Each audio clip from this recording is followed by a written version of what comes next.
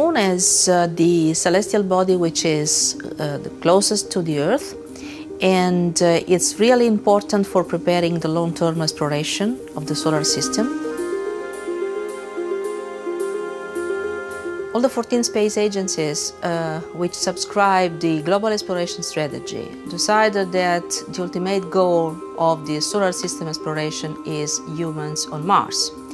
And to reach this goal, we need to pass through a certain number of steps.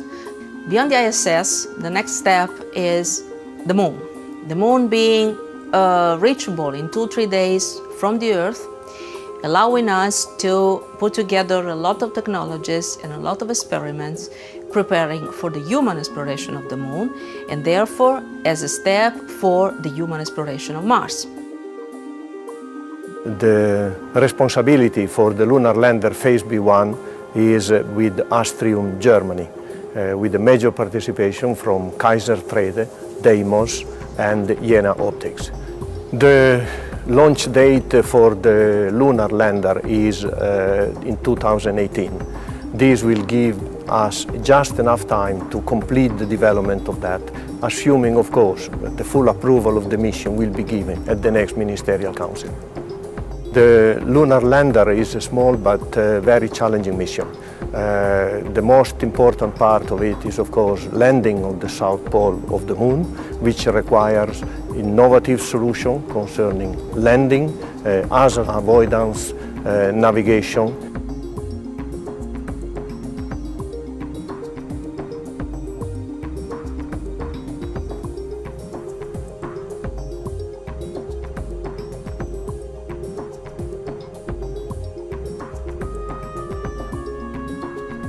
This is the mission which will bring about the new generation of navigation and guidance sensor, algorithm and software.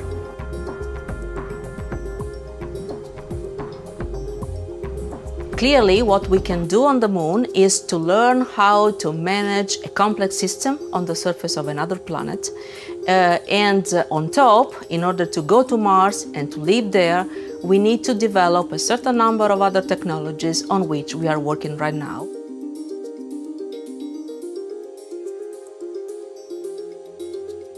Europe can benefit today of the expertise developed by the European Space Agency through its participation to the International Space Station and through the capability we are developing with this lunar lander project.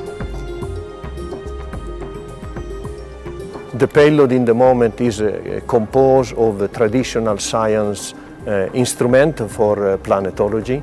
There are instruments which are more oriented toward the human presence, radiation effect, dust.